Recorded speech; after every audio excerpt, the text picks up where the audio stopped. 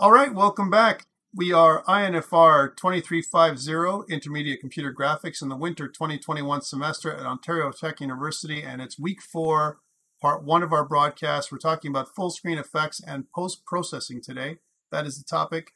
I'm also going to talk about a bunch of other stuff, so hang tight as we get to that.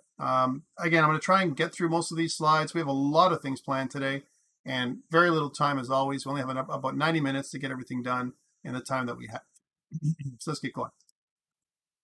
First thing, we're sitting at week 4, and again, we're talking about full screen effects and post-processing, and we have in-class exercise 2 that has been released today. It should be available to now on Canvas. And what that is it's going to ask you to do a little shader toy exercise again. I think it's neat to go into shader toy and bounce around with the options. There are 2 options for the in-class exercise that you'll be allowed to do.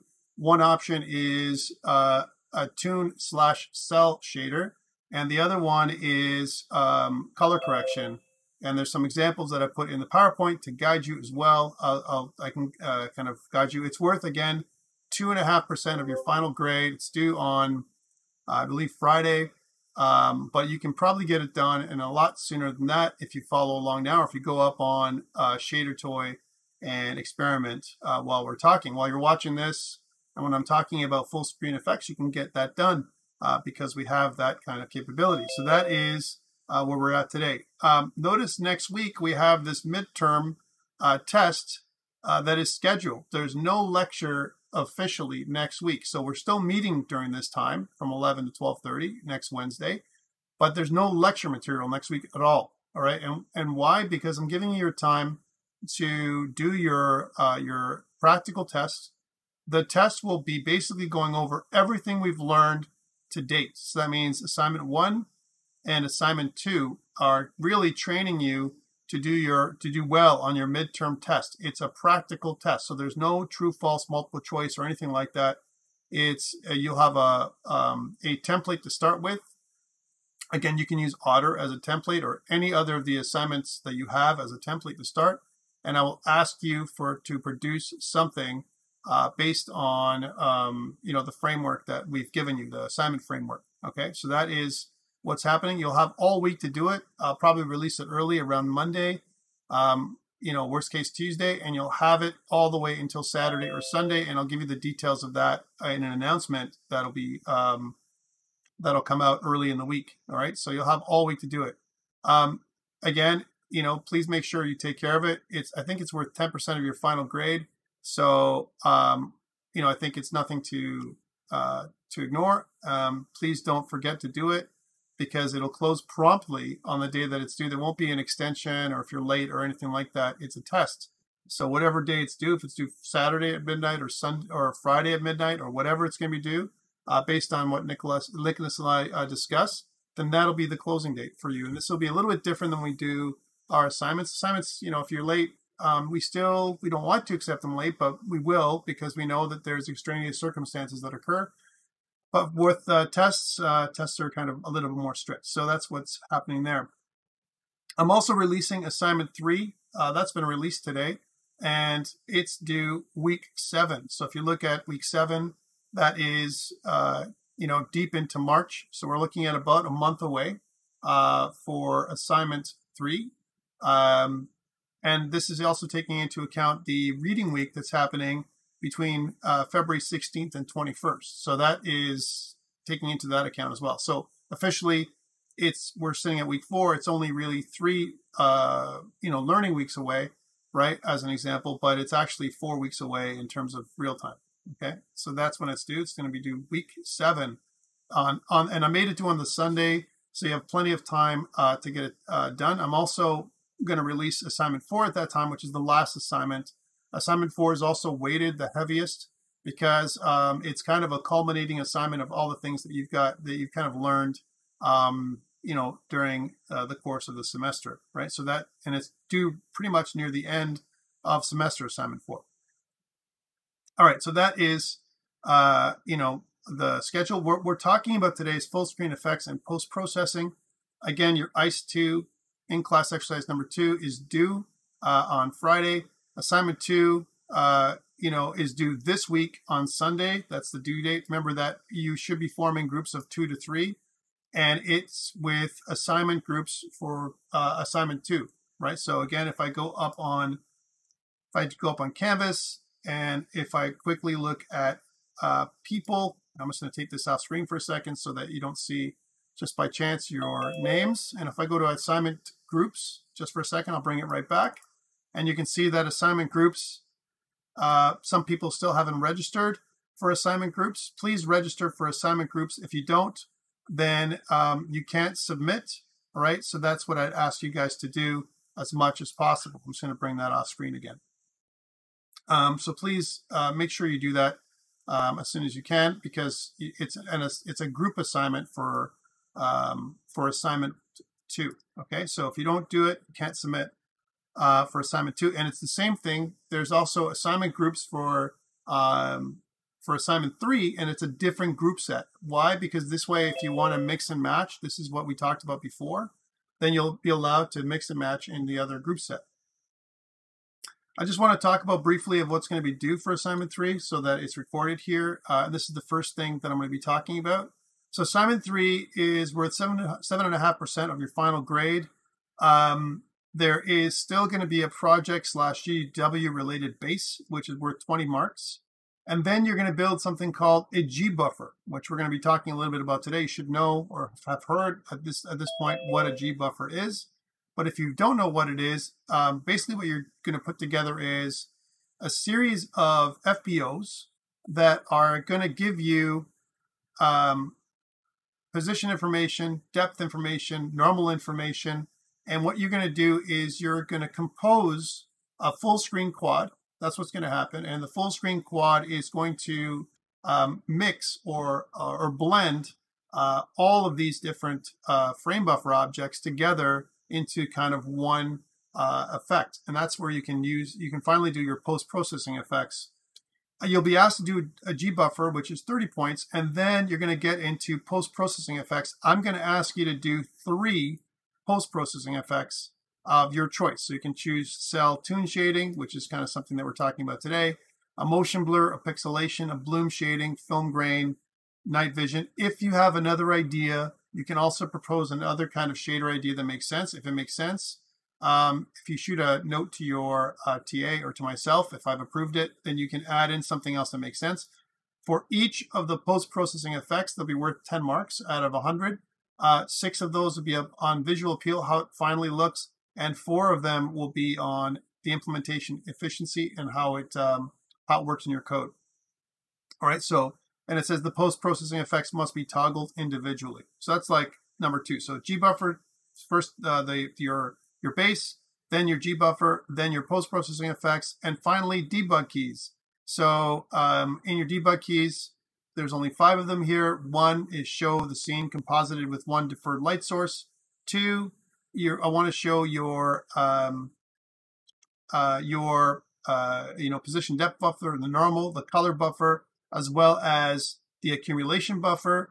One thing that I don't have in here is for your post-processing effects, right, as an example. And I'm going to leave it to you. And I think I could have put a note that says, add in additional keys for your post-processing effects. But I'm going to leave it to you to put additional controls so that you can show off, toggle on and toggle off your post-processing effects as it says right here. So I'm not going to assign a key to it. You kind of assign keys on your own to make sure that you can show the effects of your post-processing effects, whatever it is that you've chosen. All right. Of course, you're going to make a demo video like normal, and then you're going to submit a link to your GitHub repository and a working video link to your 5-minute presentation. Again, some people have asked really weird questions like the slide deck. Do I have to submit the slide deck? And the answer is no. Andrew asks, can we use 2 of the post-processing effects we did in the tutorial? Yeah. As long as you can make it work with your GDW game, I'm okay with that. That's the idea. It's trying to reuse and kind of work with those things and enhance what you've got. I'm totally fine with you doing the same thing. Totally fine with it. Okay? And the reason for this is because you're going to be working with the post-processing effects that you're going to actually have at the end. So for the non-GDW students, That's why I put this assignment together for you as well, because remember, you don't really have a game. So this is going to get you to add those post-processing effects ahead of time, so that by the time you get to your final project, you've been able to build up everything you need so you can be successful. So you don't need an extra assignment, as an example. Okay, that's the idea. So this is why I've given you this opportunity. All right.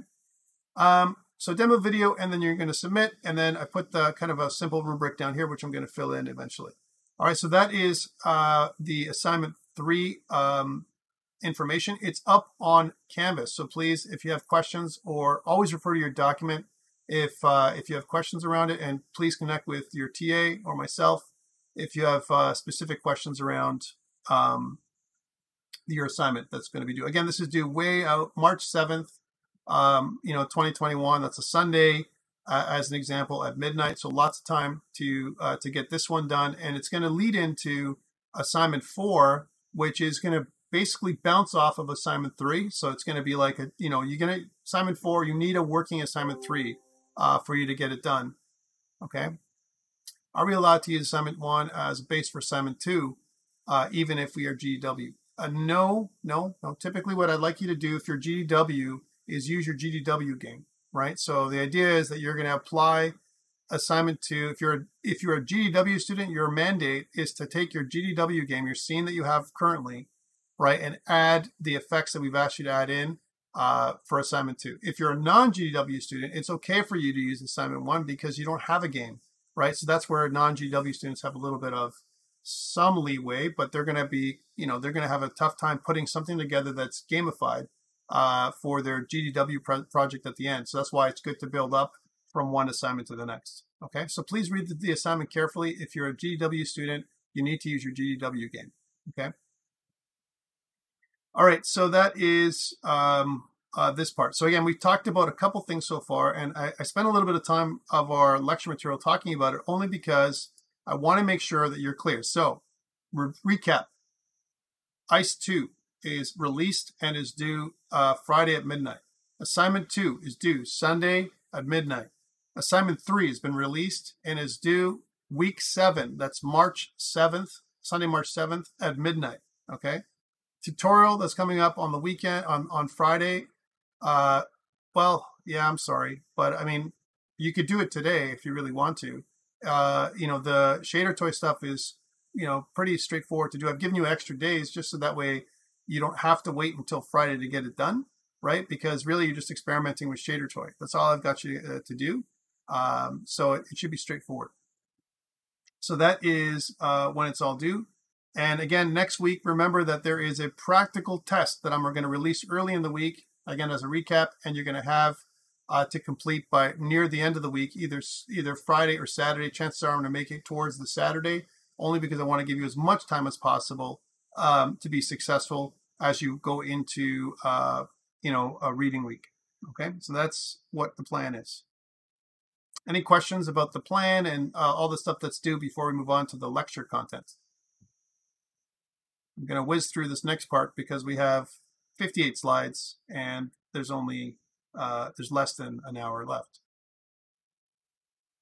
Alan says, if we are using GDW game, is it still max of 3 people per group? Yes. So what you're doing is, just like in assignment 2, what you're doing is you're choosing some of your members from your GDW, and that's why I've given you a chance to have a group set for assignment 2 and a group set for assignment 3. So it's 2 to 3 members from your GDW game. You're going to split up and you're going to say, okay, half the team is going to go and work on this on the assignment together, and the other half the team is going to work on the assignment as well. And then the hope is that you're going to be able to get together after you've had some good results and take the best of those results for your project, your final project that you're going to submit for your GDW.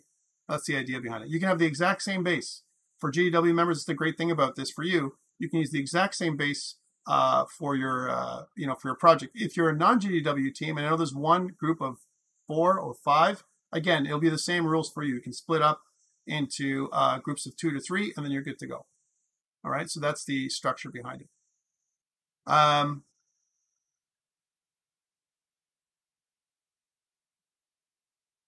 Yeah, you could do that, Aim. I'm fine with that. If you wanted to do local copies, I'm totally fine with that.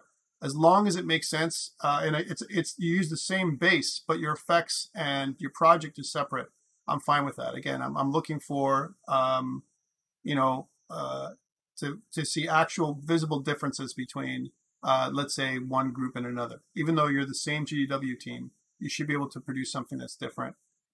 Okay, so, and of course the videos will be different because you're going to be talking about your effects and everything else you're doing in the video, right? So, okay, so hopefully that answers your questions about assignment 2 and assignment 3. They're the same. Assignment 2 and 3 is your groups of 2 to 3. Please, if you haven't a chance to sign up already for groups, you cannot submit your assignment 2 or 3 without signing up for a group. And there's also another group set for assignment 4. You know, you might want to think about this ahead of time and sign up. It could be the same team. It could be that you want to mix up. You want to do, you know, out of the 5 or 6 people that are in your GDW team, you want to be fair and, you know, kind of mix it up between one assignment and the other. Maybe you have a preference to work with certain people in the team, or you want to mix it between programmers and people whose programming is not a first love. If you're a technical artist or if you're a producer as a first love, and you might want to combine with the programmer from your team to be more successful. And that's the idea. Okay, let's move on now to the lecture content. Sorry, one more question. Fardeen says, do both people need to be speaking in the demo video when we are in a group? No, I don't require that. One person can present for the team. I'm fine with that. But I'd like to see commits, let's say on GitHub, those kind of things to prove that the other members are also valuable. Okay, let's move on to, I need to move on now to post-processing. So when we talk about post-processing, exactly what it sounds like. It happens, you know, later on inside of the render pipeline. So we kind of go through the render pipeline, we go through the vertex, you know, shader, we go through the geometry shaders, we do through all those things, go through the rasterizer, we come out the other end where we do all the assembly and everything else, and we do our fragment shader, and finally we create our FBOs. And after the FBOs, we have this post-processing step, and usually we do a series of post-processing passes that we perform, where we do some kind of effect. And the way to do this, and we're going to see later on as we talk throughout this this lecture, is we create something called a full screen quad, and we use that as a render target for our texture. We're going to create a you know, texture in memory. That's really what we're doing, and we're spitting it out into a full screen quad. And so all the post-processing happens off-screen.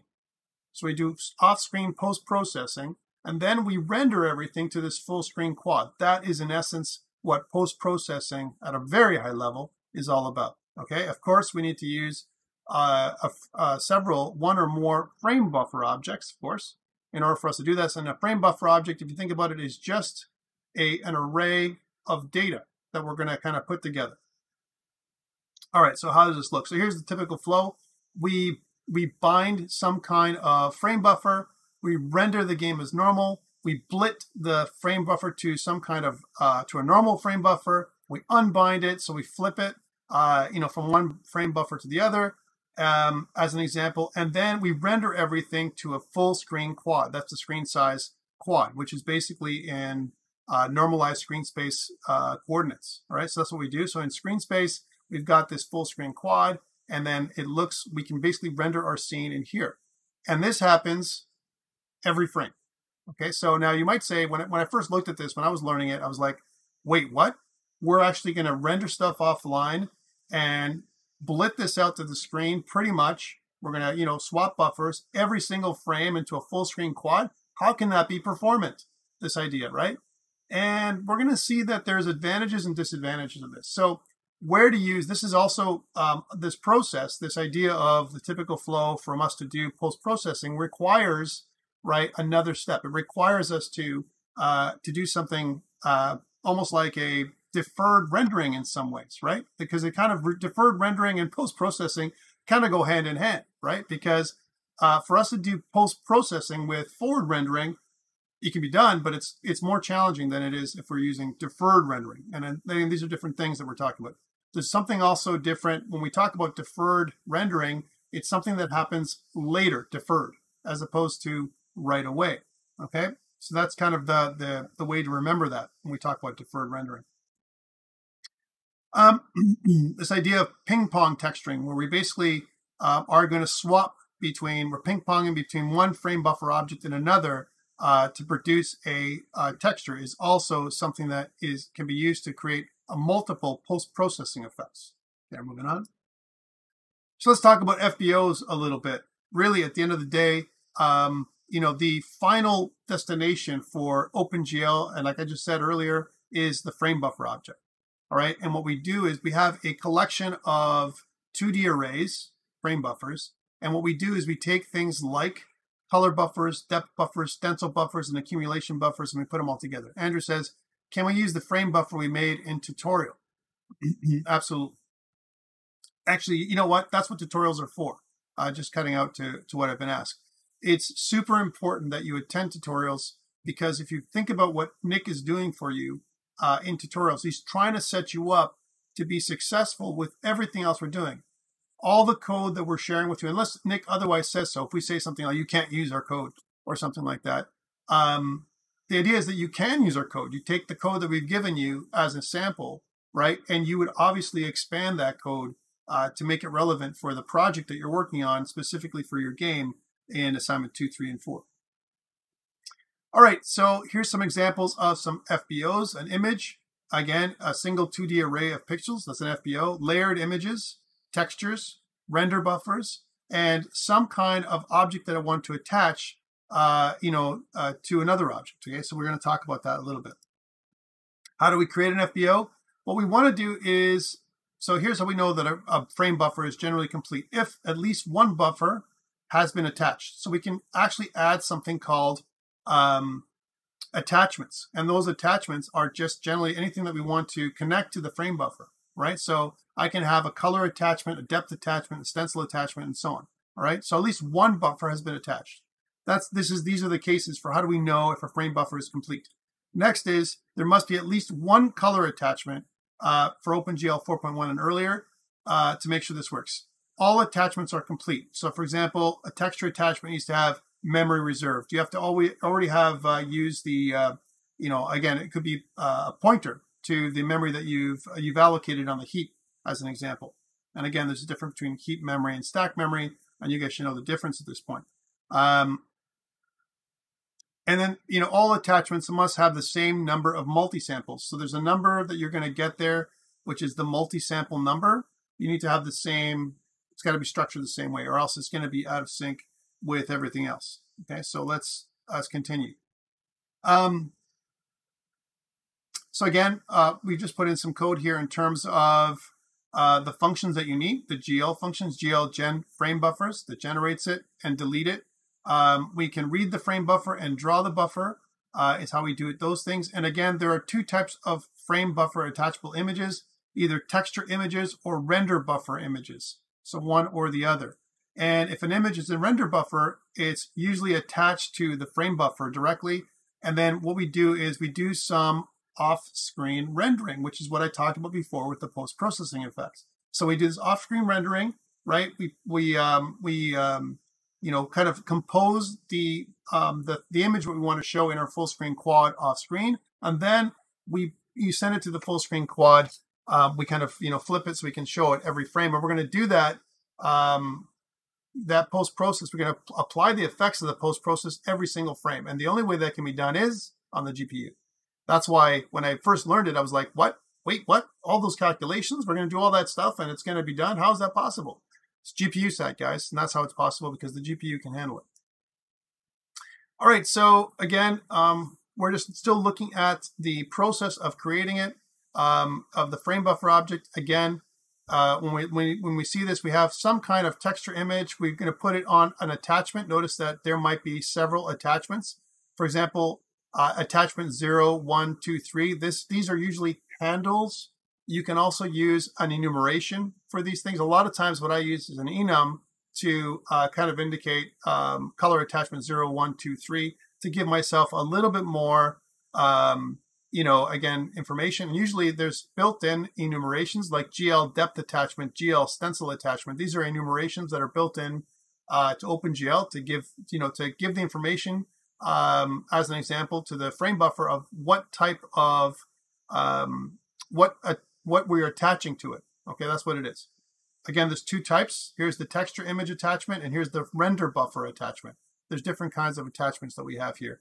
In the case of the texture object, we're going to specify a color attachment 0 or 1, and in or whatever to n. And then in terms of the render buffer, we're going to attach we're going to indicate a specific enumeration that's built in. Depth, stencil, whatever. Okay. So that is how it works. So really the main goal is the post-processing of rendered images and what we said earlier, which is the composition between different scenes. So what I want to do is I want to compose the image based on any of the special effects or something that I'm going to apply to the texture, an off-screen texture. I'm going to apply the effects, and then I'm going to send it to the screen. The great advantages to this, and some of the great advantages to what we're doing, is control. There's also disadvantages to this methodology. One problem that we have with any kind of full screen quad and deferred rendering that I'm going to talk about is transparency. It's very challenging to do transparency with a full screen quad and deferred rendering or shading, which we're going to talk about soon. If I'm going to go there, I'd rather use forward rendering. So, and we're going to talk about when to use deferred rendering over forward rendering. And these are just two techniques. There's no magic bullet when it comes to what you want to do in your scene. And sometimes you got to use more than one technique, depending on the frame that you're going to be rendering. Okay, so we're going to talk about, or the scene that you're going to be rendering. Here's some example of some code. I'm not going to go into the code. This is for your reference so that you can see a typical how to create a frame buffer object. This is what it might look like in code. Okay, so this is just for you to use. Again, so there's two main uses for frame buffer objects: multi-pass rendering, such as deferred shading. Okay, deferred shading or rendering. FBOs store intermediate geometry in something called a geometry buffer or a G buffer, which is something that you're creating for assignment 3, and it includes things like normals, position, depth, and what they do is they compose all those things together into a pass, a rendering pass. You can have several passes that you use in your deferred pipeline. And what you want to do there is you can add different kinds of effects in each pass. For example, a blur pass, some kind of other kind of pass that you want to do. And you do several passes until you get the effect that you're looking for in the final version of your full screen that's going to be rendered on your full screen quad. The other reason why you want to use a frame buffer object or a frame buffer object in general is some kind of general purpose computing, for example, machine learning or anything like that you're going to use. You can render a lot of the stuff offline. You can actually use it instead of rendering, but to do some calculations.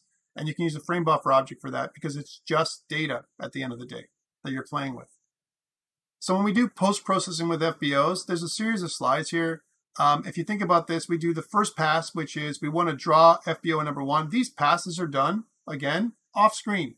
So you do all these passes. So the first pass, you draw your FBO. What you do is you attach your different attachments, your color attachments. You might attach your textures and so on. You're going to add in the second pass. You're going to read FBO 1, right? As an example, you're going to draw FBO numbers 2 and 3 as an example. And you're going to most likely layer or mix the two stream or compose your final scene with using FBO 1, 2, and 3 together in terms of what you're going to come up with at the end. So that's kind of the structure that you're going to come up with. And at the end, you might have a final pass as an example where you read in, FBO 1, 2, and 3. And then that is going to be your fourth pass where you're going to actually render that pass to the full screen quad.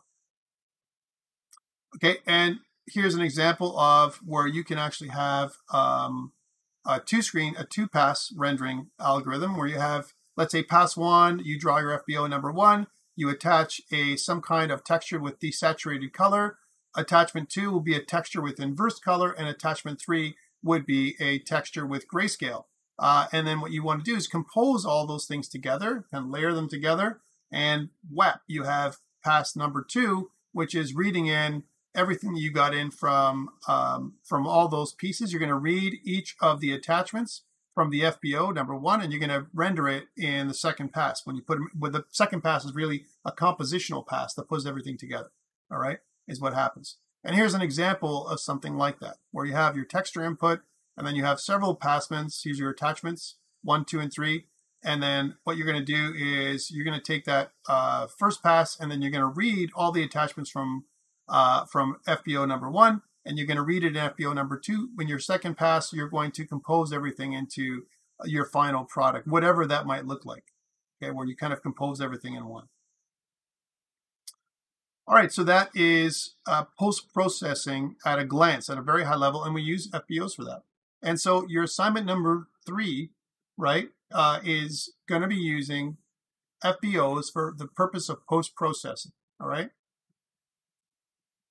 So why is it really cool? Well, we can improve real-time lighting. This is really great.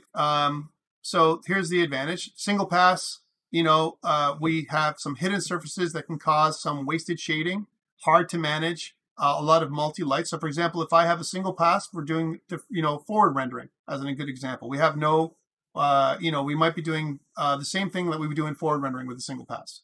Multi-pass, we have, again, some problems with hidden surfaces as an example, because we have some repeated work. But when we actually do deferred rendering or shading, so we actually do it off screen, and then we bring it in and we render it to a full screen quad, what we do is we compose the scene so all the pixels that we want have the values that we want at the end. We don't have to waste cycles trying to compose things and have objects that are hidden that we have to calculate. We don't have to do any of those things because we're doing it off screen, and we don't have to use render time to do that. We can do that in compute time, which is on the GPU. Okay, so this is something that we want to do. So this is why it's good. Many lights, if I want to do deferred rendering or deferred shading, it's a good idea to use something like that. Because remember, with forward rendering, we're going to have a light limitation, probably something like 4 lights, like, you know, realistically, depending on your GPU, maybe 8 if you have a really great GPU, and you know, that kind of thing.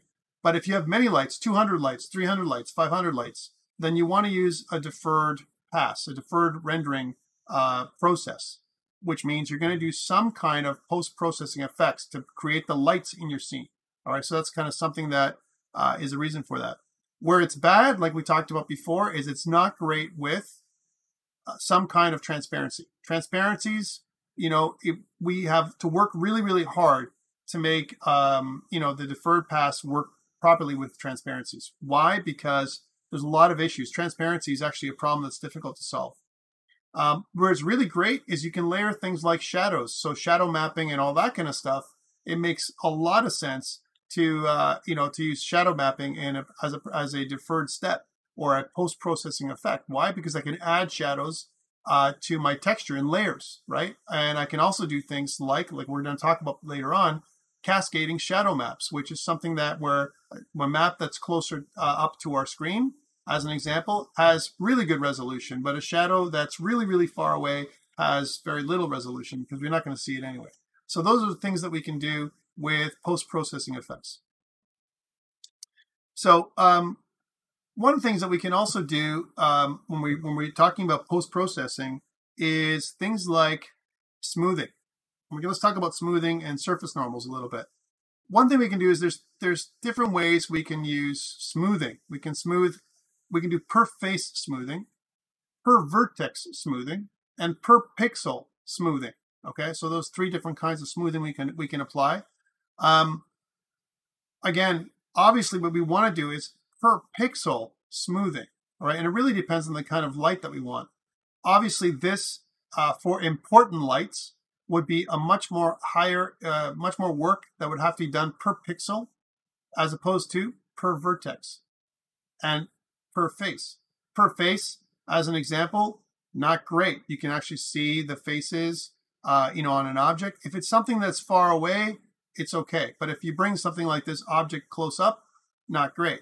Something in the middle distance, you know, as an example, that's not important. And if you're lighting an object that is some kind of hard surface, then per vertex might be okay. But something close up like a face or something that needs a lot of detail, per pixel is where you want to go. And you want to change the algorithm that you're going to use depending on the situation.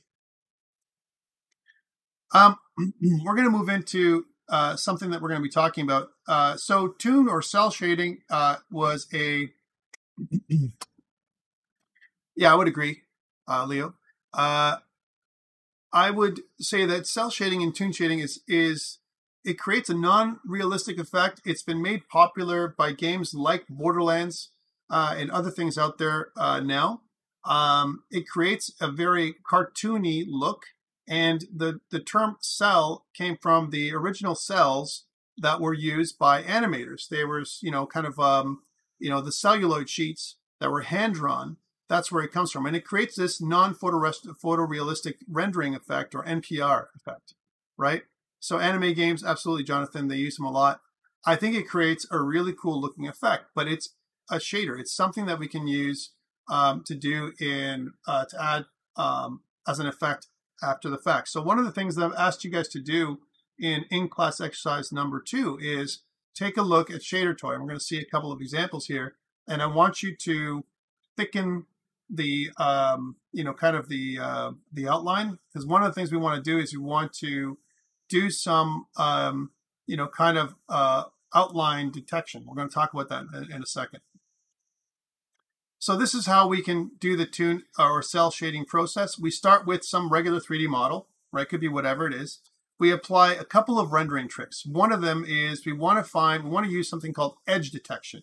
We want to kind of look at the outline. So we do the edge detection, and then we apply thicker edges is what we want to do, right? That's what we want to kind of do, the next part. That's number 1. So we silhouette the edges, right? Depending on how thick the edge, is, it can have a different effect. And a lot of comic book looking, effects that we might see in certain games or whatever, we might have thicker or thinner edges. Sometimes also we want to use edge tracing or something like that, especially when we're looking at objects that are far away.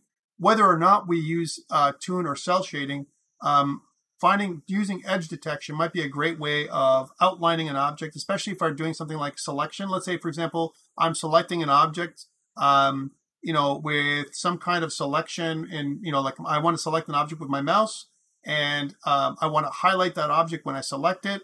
We can use edge detection for that, and we can draw a nice kind of effect, a glow effect as an example, that goes around the object that allows the user to see it a lot easier. So that we can do it, and there's different reason to do silhouette or edge detection. The next part is discretized shading, all right, which is what you want to do is you want to smooth the lighting values, and it's calculated per pixel, and then map to a small number of discrete shades. So instead of, notice that there are different layers, and you would use, depending on the geometry, the position of the geometry in the scene, you would have these breakpoints. That's what you're going to do. You're going to create breakpoints where you're going to show a very discrete looking area of different colors. So color is going to be darker here, a little bit lighter, and then really light over here. And it's going to be based on the position of the object, right, relative to the light, right? So, and that's how it would work. Okay, so that kind of creates this, tune shading or cell shading effect. Okay, so that's the process. Here's an example of what it would look like if we have a diffuse and specular lighting that's on here compared to our tune shading with the same mesh over here. Notice that there is a continuous function here for diffuse and specular, and there is a step function here for the tune shading effect that you want. Again, we're going to use this idea is giving us the idea of this silhouette edge detection, all right, which is what we're doing. So edge detection is the first step. And then what we do is we want to clamp the lighting based on the angle, like I said. And typically what we want to do is we can clamp it between whatever the angle is. We're going to clamp the type of lighting and the color, right, so we can create the effect that we want. Okay. And so we get this idea where we have, there's other ways to draw the edges. what we can do first is in a post-processing step, first we have the basic mesh, then we do the edge detection, and then finally we do, kind of the color that we add in based on the breakpoints that you see depending on the angle that the object is being shown in. And I'm saying breakpoints, there's this discrete, basically colors that are put in. That's why it's discretized, shading that we're using here. All right, so this is your in-class exercise sample number 1. If you guys go to, sorry, I'm just looking at the chat here. Do we need complex meshes to get the outline working? I remember having trouble getting it visible in lower poly models. Well, I think it makes it easier if, if the model is, the more primitive a model is, then obviously the easier it is to get it done. The more, and it's true. I think what you're asking is if you have more vertices, right, or a more higher poly model, then it's going to be easier for us to get those discrete breakpoints. Yes, that is true. From a color perspective, again, I think a higher quality model will help. But again, you have to balance that between the color model and kind of your poly budget for the game that you're making, right? So you might have a polygon budget of 5,000 polygons as an example in a small game because of performance issues. So you still want to match that while you're still doing shading. So the answer is yes. So let's take a look at this one. This is one of the options for in-class exercise 2. All right, so let me bring that up here for a second. And so I can show you what this would look like. So this is one of them. And there's 2. So it's already up there. So what you can do is you can take a look at this and you can look at other ones. I've just presented this one for you. So you can go there and modify some of the objects. What you have here is there's 2 objects that are kind of linked together. One of them is a torus and the other one is a cube, what you see here, right? So that's what you have. You have a torus and a cube and they're meshed together. And what you can do is you have a, and here's where they look like. Here's your SD torus and your SD box. That's what defines, those 2 functions define the torus and the box. And what they do is they mesh them together as an example. And here they use remarching in order for you to do what you have to do. So that's what happens over here. This is an example. You can use anything you want for in-class exercise to modify. What I'm looking for the in-class exercise is see if you can thicken the edges. So edge detection, thicken the edges so that it looks even thicker than this, right? As an example. See what you can do with the bevel. Change the color. Modify the objects. See if you can do some of those kind of things here. And here's some examples of how this is done. You can look at other objects online or other examples of toon or cell shading that you can use for your in-class exercise. So very simple. You want to take a before and after shot like before for your in-class exercise to get full marks. No, Andrew, no. I would never make you do that, right? So that would be, that would be really torture. I don't want you to make it by hand. I want you to look at examples online and modify them. I think that's the easiest way to go about it. And there's a lot of learning there when it comes to look at that. Yeah, don't be scared. 2.5%. It's going to be nice and easy for you guys to get if you just follow along by taking something that exists today and modifying it. So this is one of the options that we have, kind of for your in-class exercise. This one. All right. All right. So that is it for toon and cell shading, and that's one of the options that I asked you guys for. No, it's not. It's not hard at all for edge detection. And that's what I'm going to ask you guys to do for one of the options. And I highly recommend this one since we're talking about it. And maybe, our friend Nick is probably going to talk about toon cell shading as well, right? One of the options that you can add in for your assignment 3 and for your final project for your game, depending on if this makes sense. You could also just say, you can add another effect as well, not just toon shading. And sometimes it makes sense for this kind of thing.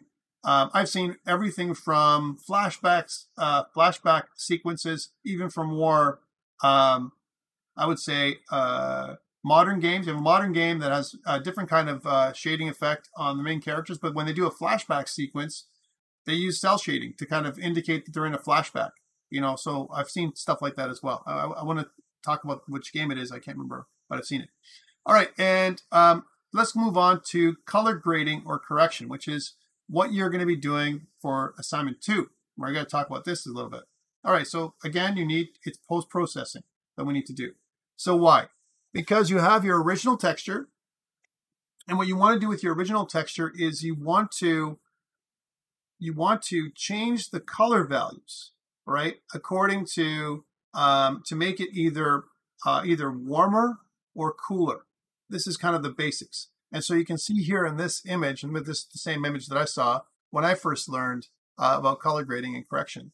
What you want to do is you want to take a sample of the image and create something called a lookup table, a 3D lookup table. All right. These 3D lookup tables that we're going to be talking about are called LUTs, lookup tables. And this is what Nicholas is going to help you out with in the next tutorial. So please make sure you watch the next tutorial, which is, I think, key to your success for assignment number 2. All right, so again, when we talk about warm and cooler colors, again, for people who don't know a little bit about color theory, let's talk a little bit about color theory. So one of the things that we want to think about is what colors are considered warmer. Obviously, orange, red, and yellow, we can think of them as more fiery colors. So those are the colors on the warmer side of the spectrum. And the cooler colors are on the other side of this divide, which are, the greens, the blues, and the purple colors, the light purple colors, that give us kind of this cool effect, where we can use the warm colors to warm things up, or things like you want to give a feeling of a summer day or even a fall day, very kind of tinted towards the red spectrum, even a sepia kind of, look and feel to it, then you want to use kind of a warmer color grading is what you want to do. Or if you want to make it so it's more like a wintry day, or you want to make it so that you're looking at the sky, or you want to whitewash the colors because you have an effect, an emotion that you want to convey, then you can again, convey it with cooler colors. Sometimes what we say is that warmer colors are happier, give you happier feelings, and cooler colors give you kind of sadder feelings, or feelings of melancholy. All right, so depending on how you look at it, you can apply colors to really give the effect that you want in the game. And here's an example of some different colors. The same scene, and again, if you zoom in here, it's pretty cool what you can do. You can see that it's the same scene here. Oops. The same scene with different color grading. So here you can see that it can look, this same scene that looks really beautiful and nice and serene can look pretty scary when it's a little bit fiery. So a way warmer color, a fiery color, not just warm. And it can look, same scene. We can highlight certain elements in the scene by making it look cooler and darker. Again, as an example, we can also create other effects where you can see the sun in the background in a different space. Take a look at that one compared to this one, where we see the God rays come through here in the scene as an example. So there's different ways of grading the color to create a different look and feel of the scene, right? This is, again, this would be something like sunrise, and this can be kind of the middle of the day. You can do that kind of stuff, and I think it's really a really crazy effect that you can pull off with some. It's not that difficult to do. The film industry uses it a lot, and so do games, to enhance the atmosphere, to create a look and feel for the particular scene that you're looking at. So really quite cool what you can do. There's an article that is an excellent read that I recommend, and if you go to this site here, I'm going to show you this article. I highly recommend you take a look at this one. This is a really nice one. It's from a couple years back, but what it does is from Gamma Sutra. It really discusses, kind of color in games, and it's an in-depth look. I've taken excerpts from this one to create this. So there's that scene that we talked about for emotion, and it talks in details about that scene, as well as how color can really change what a scene might look like. Again, from one scene to the next, same scene, same texture, but adding a little bit of color grading can go a long way to give you a look and feel that's different, right? More ominous or more technical. Blue colors are more conservative sometimes as well. So if you want a very conservative technical look, you might want to use more blues as an example, as opposed to greens and yellows, that kind of thing.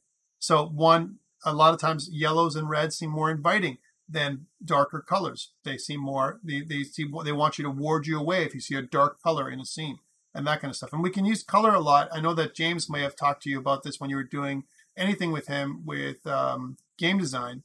Color is also something that we chase around. You see a color in the screen. I was just playing Medium the other day, just because I wanted to, to see how it looked. It's more of a cinematic narrative type game. And one of the things they use a lot in Medium is color.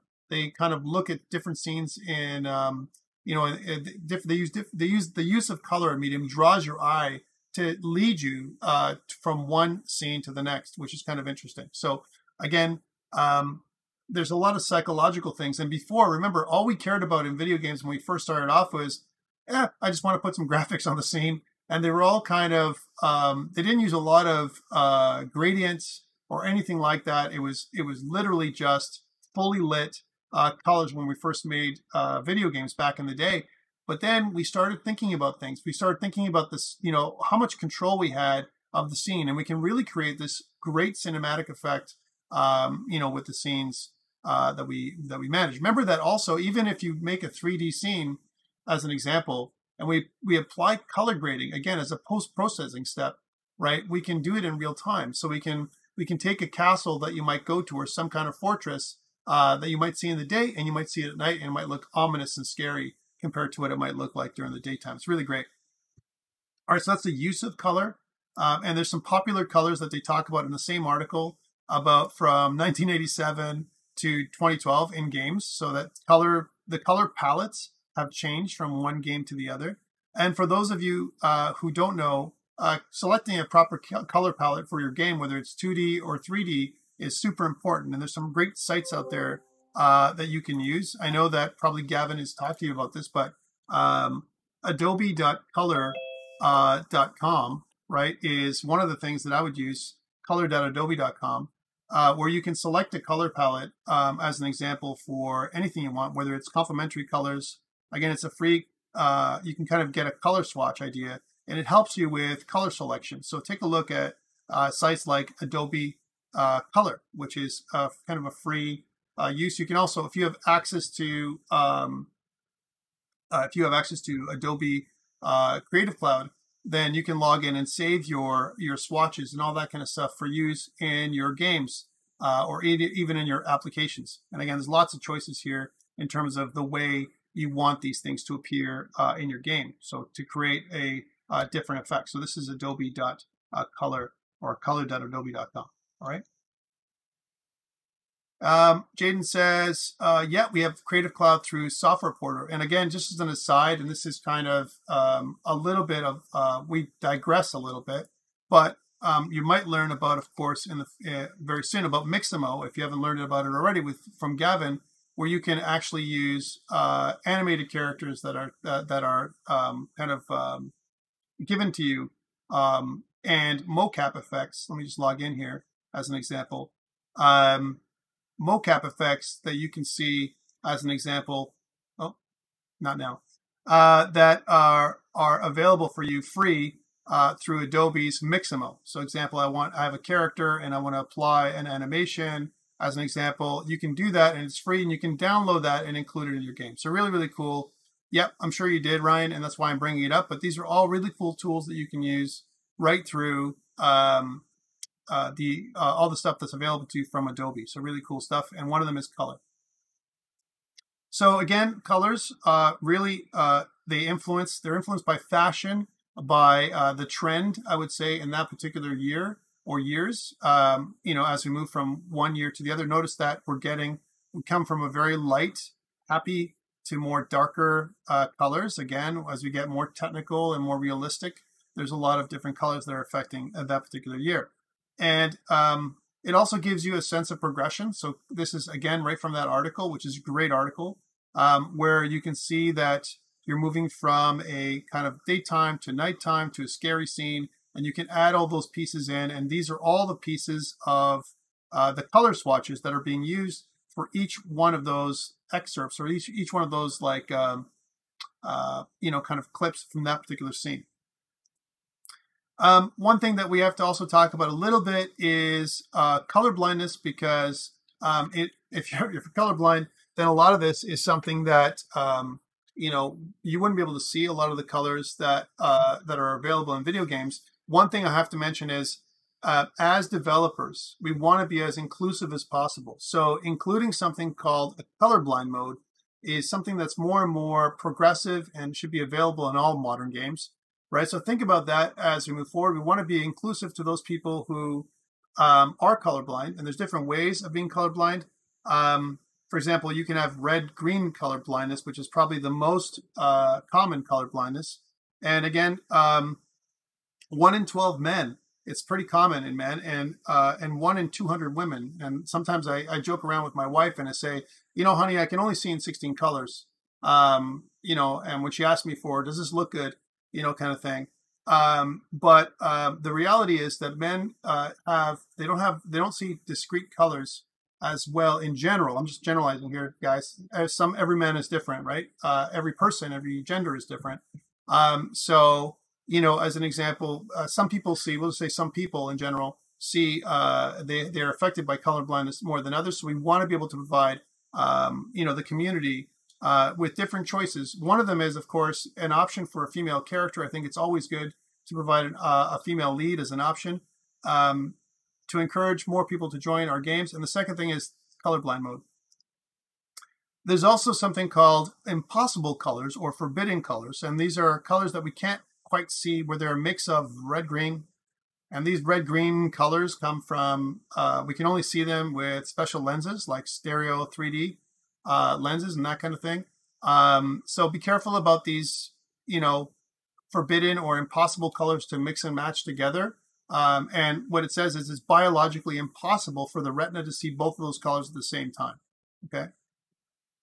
Jonathan says, I've got blue-greenish myself. I know, and a lot of people do, Jonathan. It's not just you. And that's why I think it's really important to include, to be inclusive as much as possible and plan that as an option screen in your game.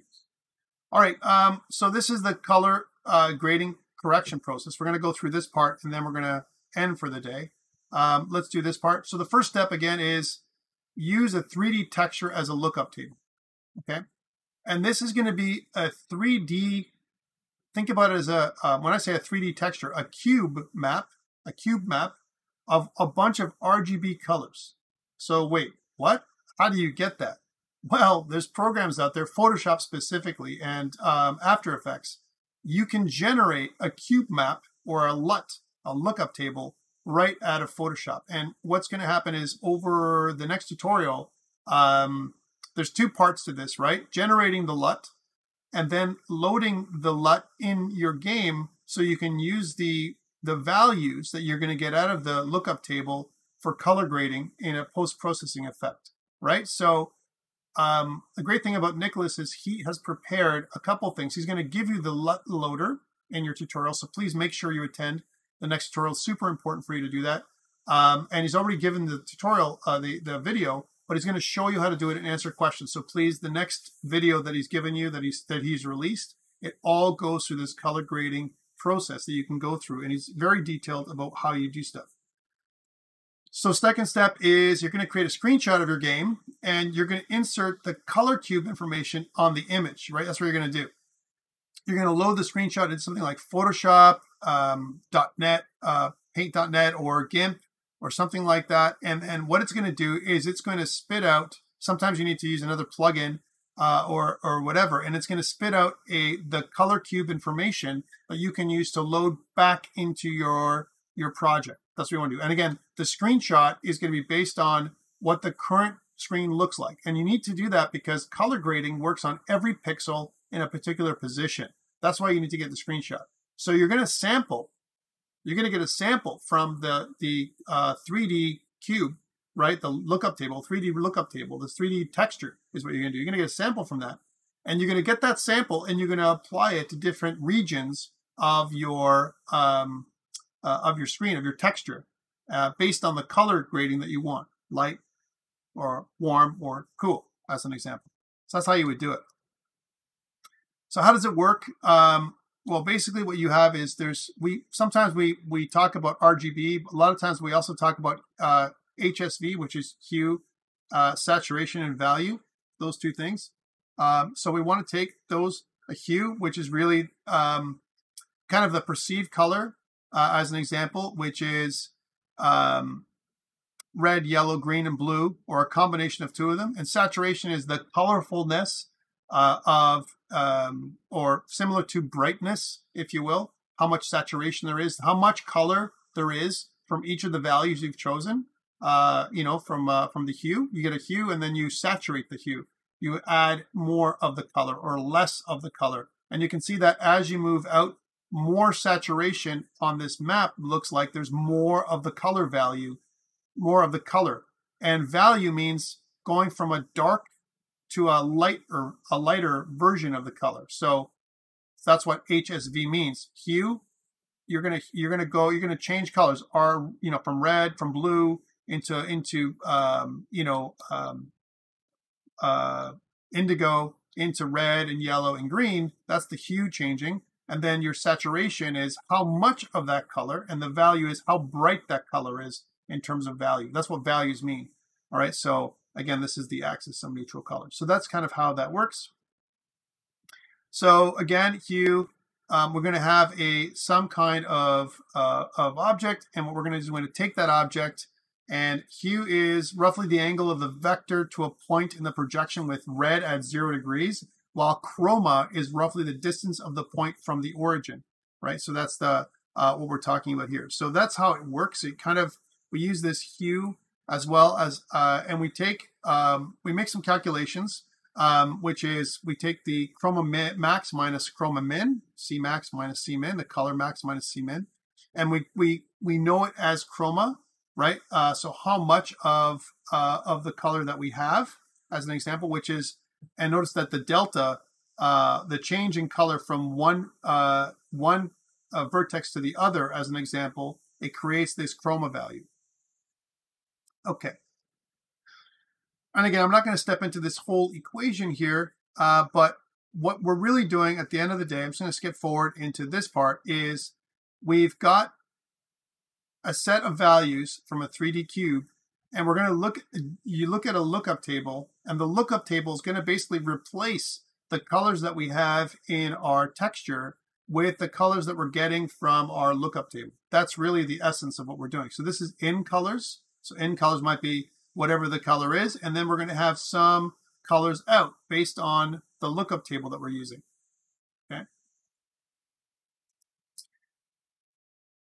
Okay, I'm gonna just skip through here for this. This gives us example of volumetric properties and what it looks like. What we get when we output a LUT is a .cube file, and the .cube file is a thing that we're going to insert or load into our game.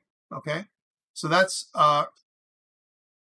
really awesome. Okay, so that's pretty cool. And here's some examples of what a LUT loader might look like, where we look at a cube and we load it in. And you're going to see something similar with Nick's video that he's got up. Thank you, Jonathan, for that. I know he's got it up.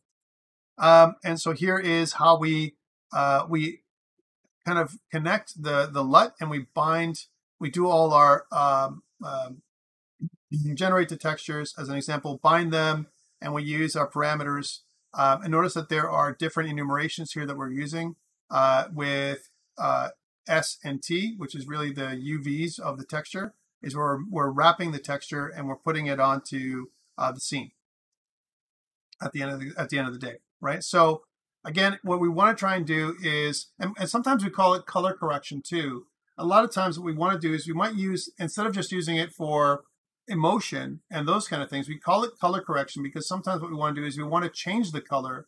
Maybe it's too bright and we want to bring the color values down, or maybe it's too dark and we want to bring the color values up. We can do that by using color correction as a post-processing step.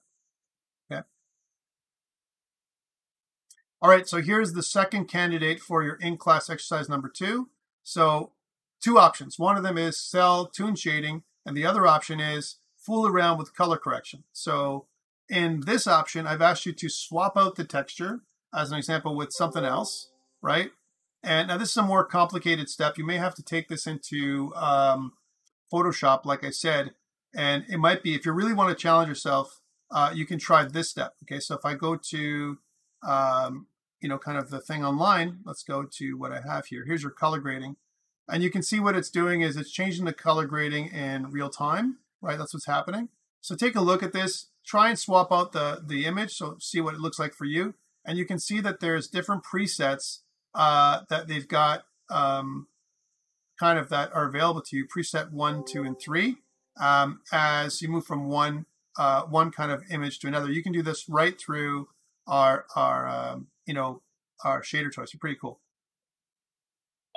So what I'm looking for is a screenshot before and a screenshot after is usually what I look for. One or more screenshots after to kind of prove that you've kind of done it. So pretty cool. All right, so kind of cool. And pretty straightforward. I don't think it's too crazy in terms of what you can do, and I think it depends on where your interest lies. If you're someone who really likes to work on something like color correction, if it speaks to you, do this one. If you want to do cell and tune shading, and if you feel that's really cool, do that one. All right, you don't have to do both. If you want to do both, you can, but you're only going to get marked for you only get values for one of them. So it's up to you. If you have time for both, I think it's great to do both if you can, but it's not required. Okay, so let's get back to this. So that is the option that I have here. One thing I'd like you to do is there's some great tutorials that you might have access to as well. So take a look at some of these things. There's some really great information. And then we're going to get into one more thing, which is something called multi-pass lighting and rendering. And I'm going to be talking about more of that later on. All right, so again, the idea is to render the geometry to compute the lighting components individually and then composite them at the end, like we talked about. So this is kind of like a recap of what we talked about. Some interesting effects that we can use are bloom. And again, we might have different passes for bloom. And if you actually look up what are the different passes that you need to do for bloom, a lot of times what we want to do is first blur. I want to do some kind of blur effect. And then what I want to do is I want to detect some of those dark areas of my picture, of my image, my texture. And I want to superimpose those images or brighten the areas of the bright areas and darken the areas that are darker. And I want to oversample, if you will, the lighter areas of my picture. And then I layer it on top of this, so I blur those areas, is what I'm saying when I say oversample, and then layer it back on top of the original texture to create the bloom effect. I would say that honestly, bloom is probably overdone in most video games. Sometimes we see bloom everywhere. It's like crazy how much we see bloom.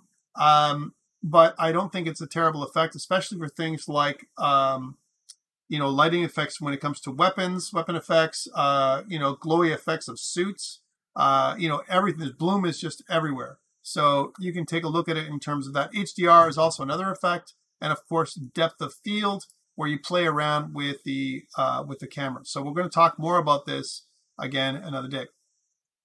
All right, but then what you want to do is when this multi-pass lighting and rendering is the first pass is what you want to do. You want to draw some kind of texture as an example, and then add some texture at 2 times the scale as an example. And you can keep doing that. This is an example of multi-pass lighting and rendering. And then what you have at the end is a final texture that you add. And so you compose a texture just like this with several passes. Okay. Finally, the one thing I want to talk about here is the effects of jittering and dithering. A lot of times what we want to use is you want to add noise to reduce different visible artifacts, such as banding. So this is an example of banding. And what we can do is we can use a dithered surface. Notice that if I zoom in here, dithering looks like it's like pixelation. If I want to do kind of like I want to use some kind of a kind of a pixelated surface. I want to kind of put little dots in there, and I use pixelation on that. So that's dithering, and then if you have something like kind of a gradient kind of basically smooths out the banding that we see here to create a much nicer effect. So those are other things that we can use. All right, so that is really our talk on post-processing and color correction. I'm just going to go back up to the top to recap the stuff that's due. So again, due by the end of the week, that's Friday, is in-class exercise 2. Choose a tune cell shader or something, and it's up to you. You don't have to choose the ones that I gave you. You can choose whichever ones you want that makes sense for you. All right. Fardeen says, do we have to implement tune shading or color grading on separate shader found? No, you can choose one that makes sense for you. One, in Shader Toy. Okay, one or the other. That's due Friday. The other one, assignment 2, remember that is due on Sunday this week. And you need to, if you haven't had a chance to already, guys, some people have not signed up for groups. Please do not leave today without having a chance to talk to some group members from your GDW team or your non-GDW team. And again, I also have one student who is working alone because he doesn't have a GDW team. But for everyone, please sign up for a group, even if you're a group of 1. It's important that you sign up for a group where you cannot submit your assignment. It'll be the same process for assignment 3 and assignment 4. And assignment 3, like I said, and I've detailed everything about assignment 3 today. It's due week 7. Okay, so those things that are due today. Also, next week, please be aware, one more time, I'm saying at the beginning, at the ending of the lecture, so maybe you catch it at the end or see it at the beginning. I'm just repeating myself again, that we do have a midterm test that's due next week. It's going to be practical. And it's going to be based on assignment 1 and assignment 2 and the tutorials that you've had with Nick.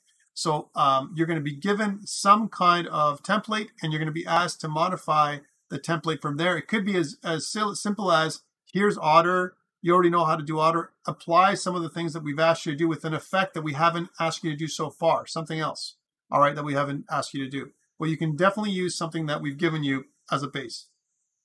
And I'll provide all the details to you as an example early in the week. Jaden asks, only one group member will be handing it in, correct? Yes, because if you're part of a group, then any one of you can submit, and they'll submit for the entire team. Any other questions?